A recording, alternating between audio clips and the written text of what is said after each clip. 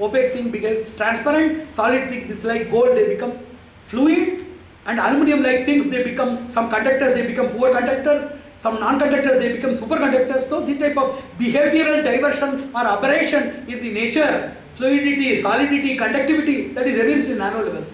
So nano level of study that gives you real innovative studies. And number two, information technology is a very capable technology in which whatever we take in our mind to decide, it is known as a lead.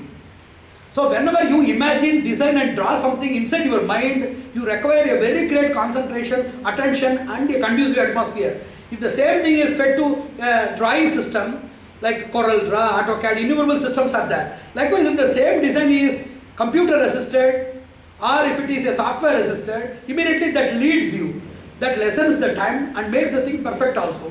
So according to this convergence in automation or development of innovation, they say that nano level of study that gives you the clear picture of the nature or the behavior of particles.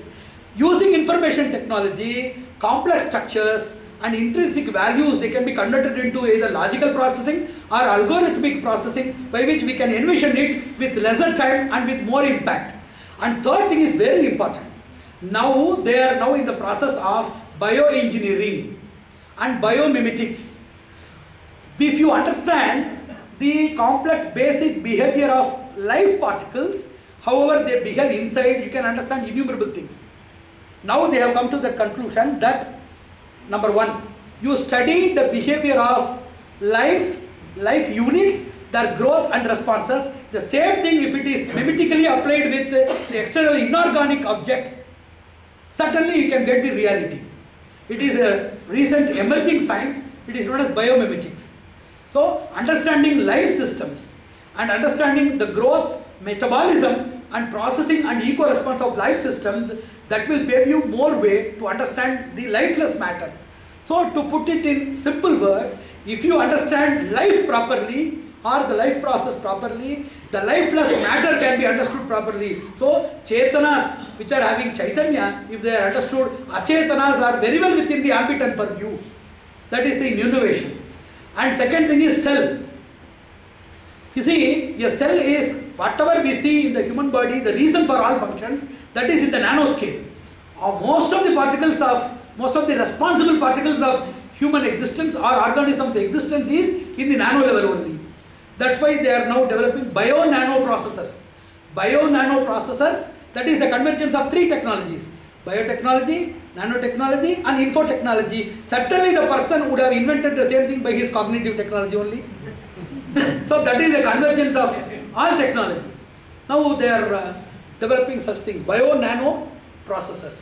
Likewise, in information technology also, understanding various things that happens in the human body is possible by virtual projection or virtual reality.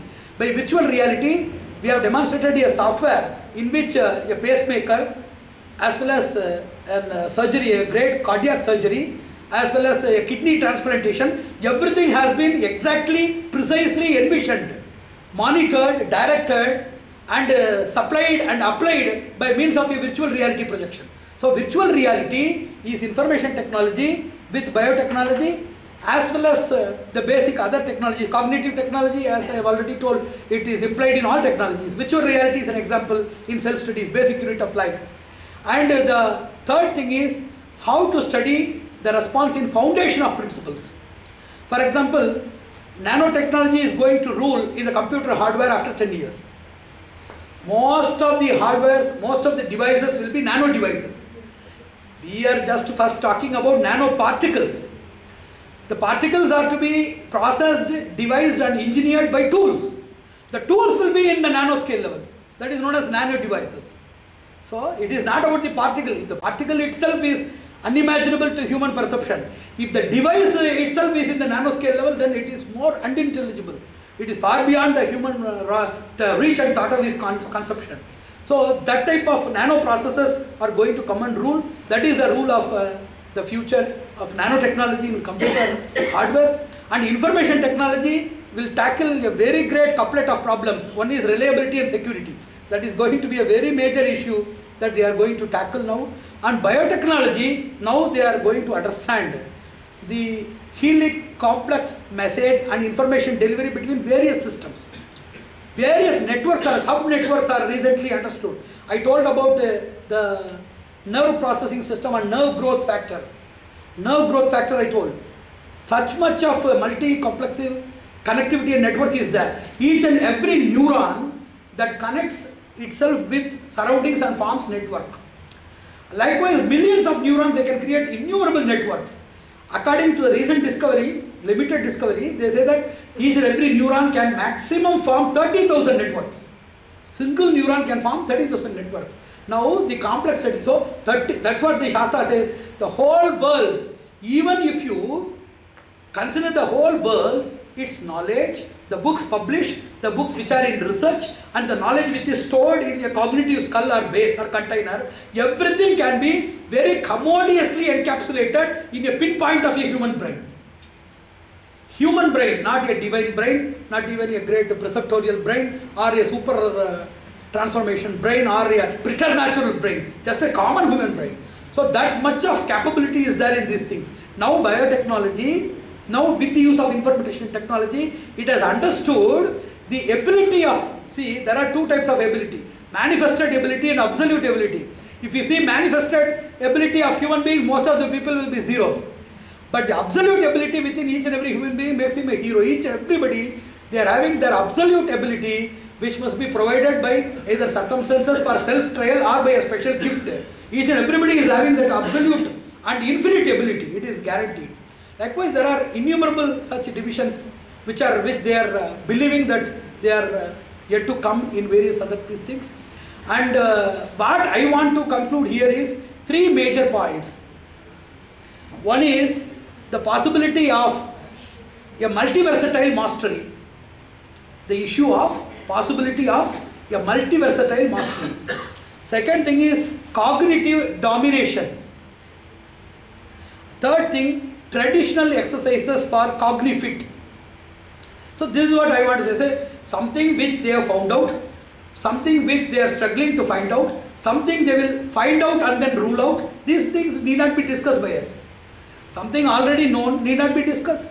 Something that is not known need not be discussed. Something they know but they are going to rule it out one day, we need not discuss. So ruling out all of these three things, now we are coming to these three major issues. Number one, it is cognitive dominance. Whatever we invent and whatever we do in the society, there must be cognitive dominance. If you are having cognitive dominance, what are all the benefits? One is a spiritual benefit. A person who is having cognitive dominance, he will be continued as a human being or a higher human being, or he will be suitable for liberation. A person whose proper structure of cognition is not used, and if he is tamed and enslaved by circumstances or by scientific slavery, it is scientific slavery or technical slavery. By this, if a person moves spiritually, the person is considered to be disqualified, number one. Number two, socially also, more reliability on machines that will rule out, I have been telling this several times, more reliability on this type of machines except on para-human, collective or multi-magnitude operations, even for small operations. Crossing a person's real cognitive rule as well as a cognitive demand that he has to execute, more relying on machines that will make the innate mechanisms to be totally eroded.